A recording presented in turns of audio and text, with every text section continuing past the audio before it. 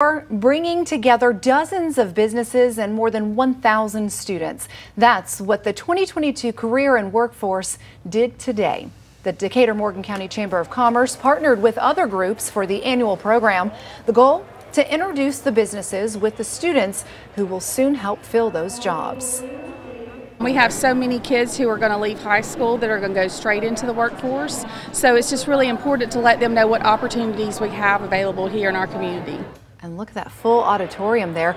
Businesses and students were happy the event was in person this year after the pandemic forced it to go virtual last year.